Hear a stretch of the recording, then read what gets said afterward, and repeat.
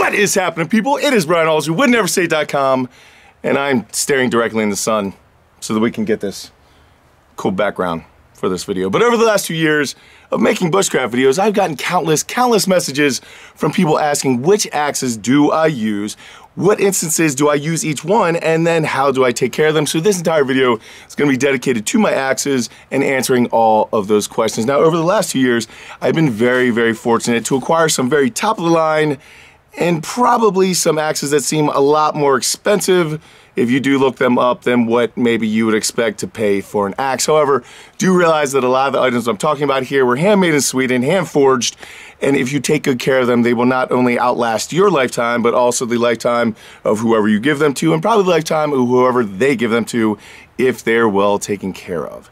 That said, if you are new to doing any type of axe work, or even if you're not and you just want to practice your axe skills, then I never think it's a bad idea just to pick up a beater axe from your local hardware store, because when you are learning these skills, you're probably going to hit some things that you don't intend to hit, or you're going to be driving this thing into the ground a lot, and you're going to mess up the edge and stuff. So I always recommend that people start with something cheap, because you can always upgrade, and then you won't feel so mad if you do end up messing it up. And it's always good to have a beater axe around for if you're trying to get a stump out of the ground and you need to chop up through some roots and some dirt and stuff like that, then you won't be so frustrated if you're not using your expensive toys. So with that said, let's get into talking about the axes that you guys see me using on the channel. So the first one that I want to talk about is this Gransford Bruk American felling axe. So this axe is 31 inches long and weighs about 5 pounds.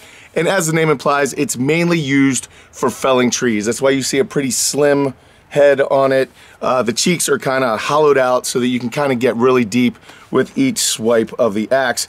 Now, I do love this thing, but I'll be honest with you, I use this less than others because I'm not always taking down trees, but I do also use it on the log cabin when I am doing any sort of cope or notch to remove big parts of material before I get closer to the line and need to be a little bit more accurate. I will use this because this is great at just taking huge chunks out of wood. Also realize that any Gransford Bruk's axe that you get is going to come to you shaving sharp. You can literally shave with the axe. It is a lot different story than something you'd pick up from your local hardware store, but it is so good. Realize that the reason why these things are so sharp, you can actually see that mirror edge on it, is because the less resistance you have on the axe, the easier it's going to cut into material, whether it be a log or your foot. So these you do need to be extremely careful with.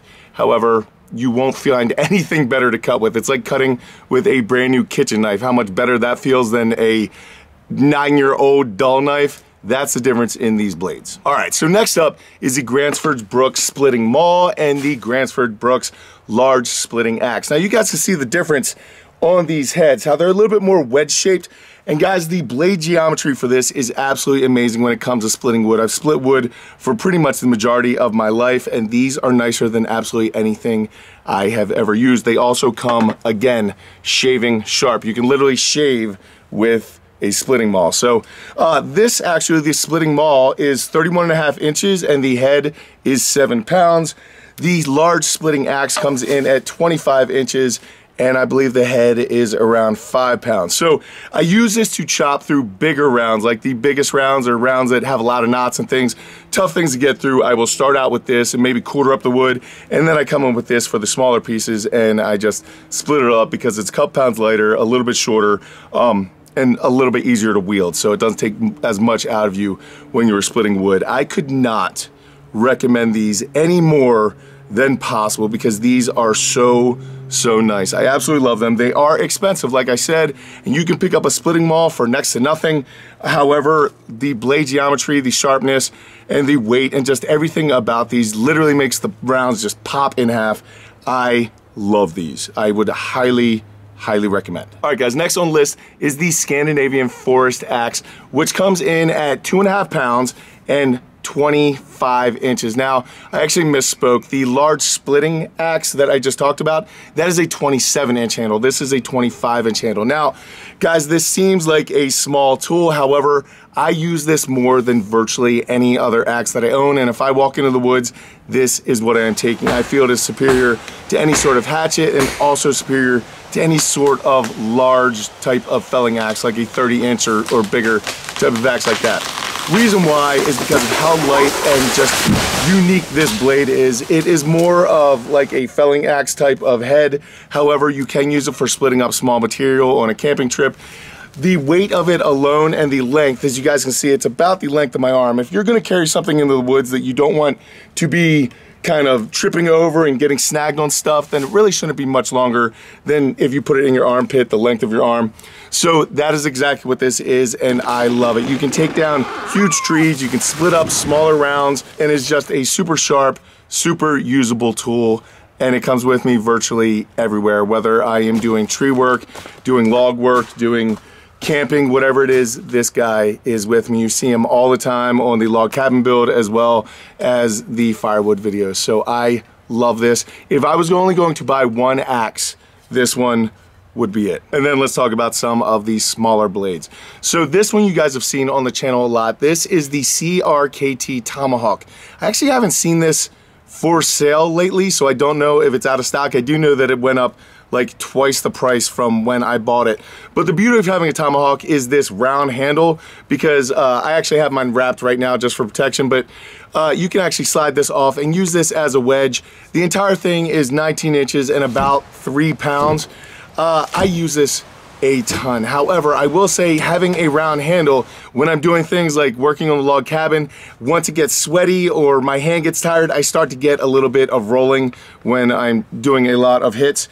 And then last Christmas, I was actually gifted this Swedish Carving Axe from Gransford Bruk, which is absolutely amazing. Now this is 16 inches long and 2.5 pounds, so a little bit shorter as well as a little bit lighter. However, with the handle just being a little bit nicer, I can get a lot more work done with a lot less arm pump, and it doesn't really twist around in my hand.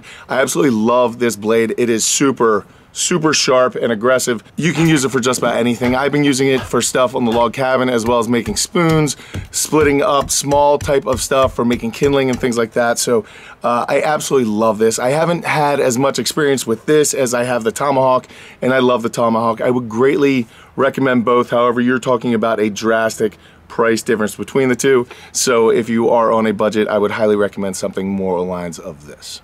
Okay, so now talking about the care of my axes. I probably do it a little bit more than most people would, but I enjoy the process of sharpening my axes and taking care and just make sure that they are very, very nice. Because of that, I typically sharpen my axes after each use and definitely after every other use. I don't let it get further than that. I just make sure to keep a nice edge on it all the time and do whatever I need to make that happen. Now, whenever you're talking about splitting wood and things like that, you're always going to get some sap and some issues. Now, again, because these are hand forged and they're not like stainless steel or anything like that, you will pick up some rust. So if there is any rust or any type of sap or anything like that just kind of coated on the bar, I will use very fine grit sandpaper, almost like if you're doing like body work on a car, that type of grit. I can't tell you what the actual grit is, but very, very fine. Just kind of clean it up and take off any material that isn't supposed to be there. Now, if you do find yourself having some sort of rollover or chip in your axe or something like that, or you buy a beater axe from the hardware store, or even something like this Tomahawk, when I first got it, this does not come with a real edge on it. Now, it comes with a better edge on it than you would buy from a Home Depot or something like that. However, it is not an edge that I would consider a really sharp, usable edge. So if you do need to put something on it, or again, you have some sort of chip or rollover on the edge of your axe, on the blade, then I would highly recommend picking up a Nicholson Axe FIle. They're kind of like one of the top name brands that you can get for relatively cheap. These work really, really well for just hogging off material. You have to be very, very careful. I've never ever used this on one of my Gransford Bruk axes because I treat them like they are little precious gifts from God.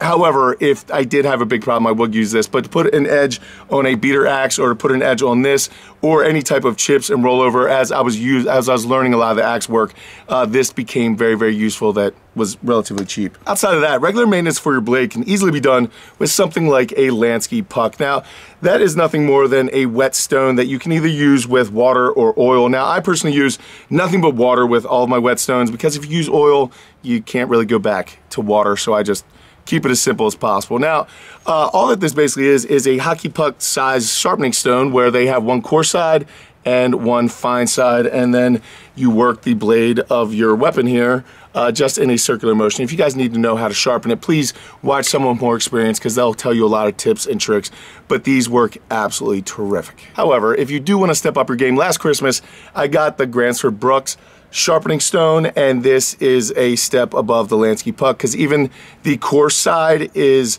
finer than their fine side. So you go coarse to extremely fine.